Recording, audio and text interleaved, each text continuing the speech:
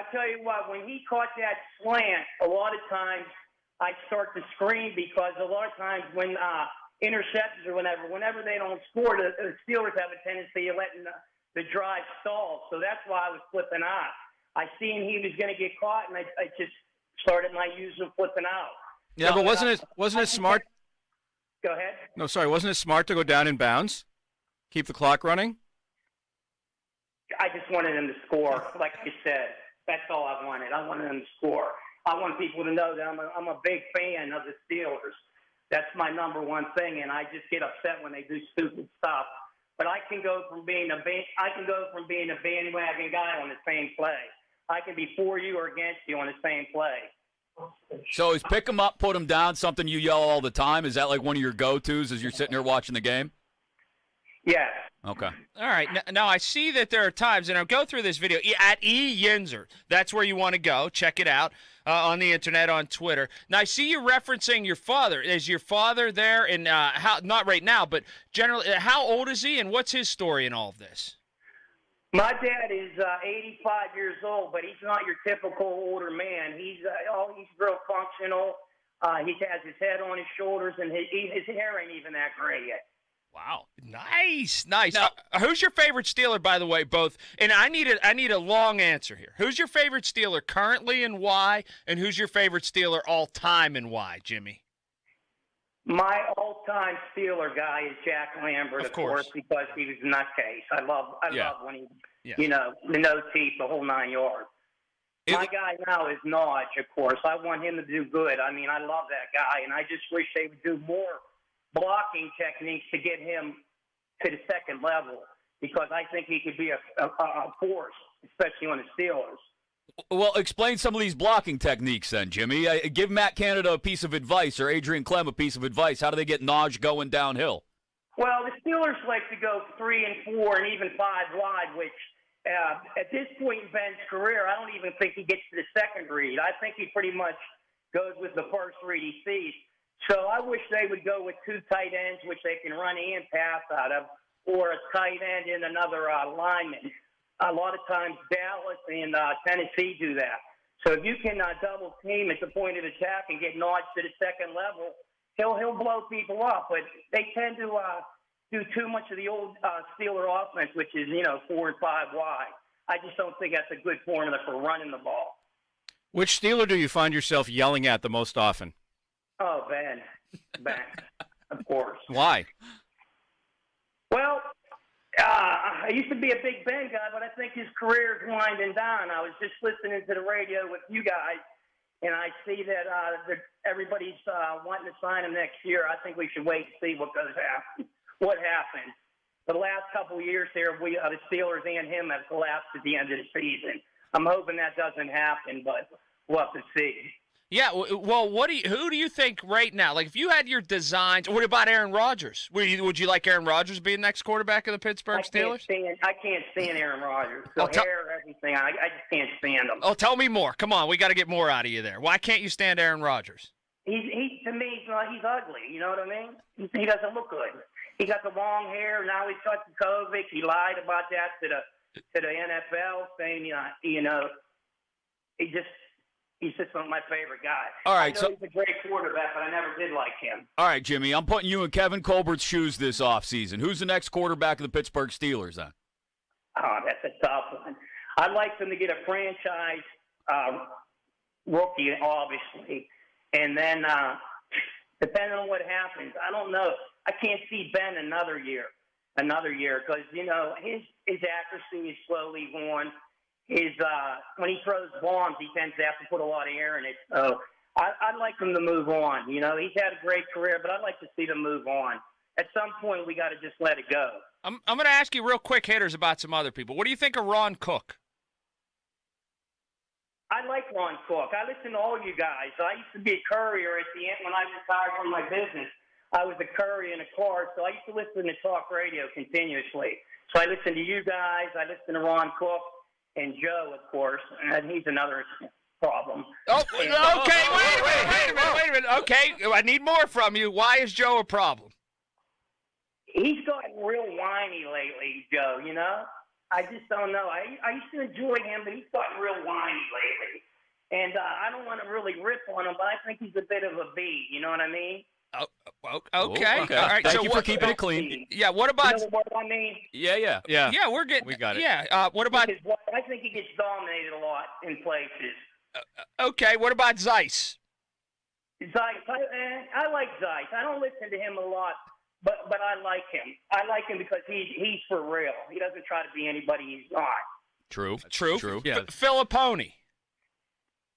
The young guys, Filipponi and them, that's a tough one, too. I like them, but let's just say I like them two together, but they're not my favorites. They're not my favorites. Okay. All right. Fair enough. But Ron, you're a big Ron fan. Oh, how about Pompiani? I love Pompiani. Of course. He's Pittsburgh. He's like royalty around here, huh? Yeah, he is. I listen to all the shows after the game. I listen. I listen to everything. When they lose, you know what I mean? I go into every game telling myself they're going to lose, but I only do that as protection. I do that because then if they lose, I'm prepared. But I obviously want them to win every game. Right. I noticed in these videos, Jimmy, you always got a similar outfit on, like the socks pulled up high, the shorts, the house shoes, the slippers, whatever you want to call them. Is that like, do you make it a point you got to wear the same thing every Sunday? Well, no. Obviously, I don't know I'm going to be on video, so I like to be comfortable when I watch No, the that's a game. fair point. Yeah. You know, so I got some bad knees, so that's why those aren't knee pads. Those are knee braces. Gotcha. In fact, yesterday when your guy called me, I was getting an MRI on my knee, so I might have to need surgery. The socks help hold my knee braces up.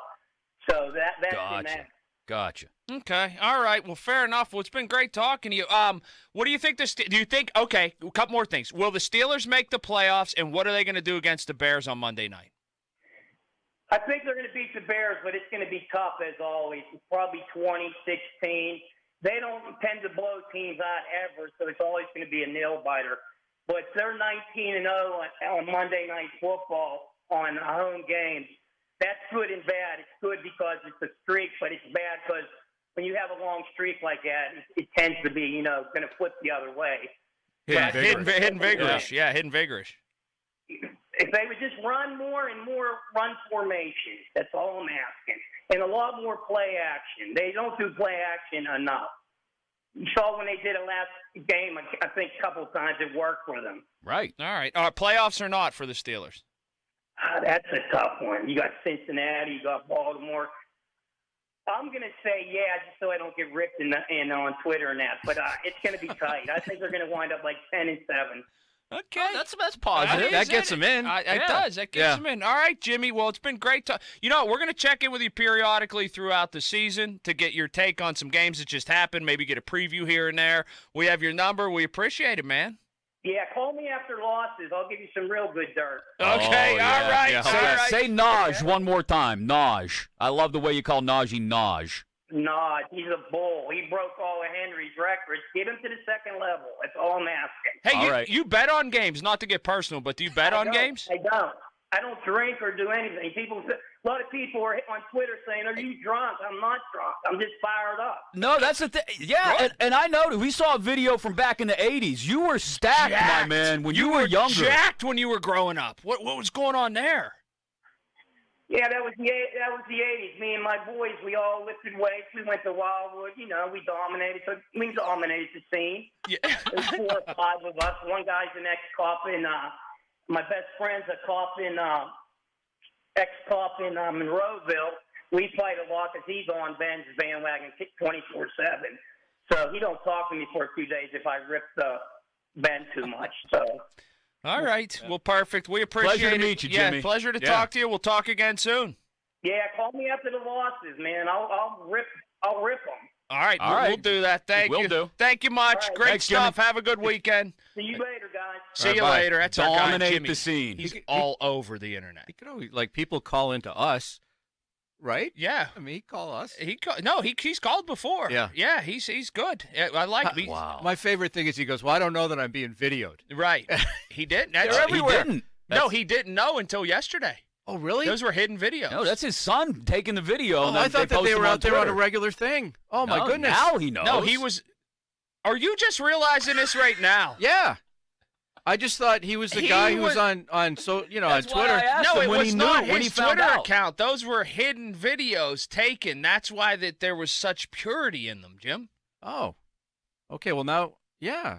Jim missed the entire hook of what we've just done for a week. I just thought the guy had been out there and people had seen him, and No, he was just like a video star, like a Holy TikTok guy. Hell. No. Well, then he should be, and he get paid. Right. His son would hide his camera down by on the couch. Right. And just hit record and watch his dad's reaction to things. And so then that became what his son would disseminate because Jimmy, who we just spoke to, does not have any social media. And so when people started to comment, though, he had to blow his own cover and say, you know why people are talking about you, Dad? It's because here's what I've done. So. Oh, okay. But he's not ashamed of it. That's just his No, reaction. he's tremendous. I can't believe you're just putting one and one together to make two. Yeah. That's even the better story in all of this. It is. I guess I'm like his dad's like 85 and That's he's what still he said. with it. He's still with it. Got a full head. His hair ain't even gray. It's got me by 20 years. My hair's turning gray and I'm not with it.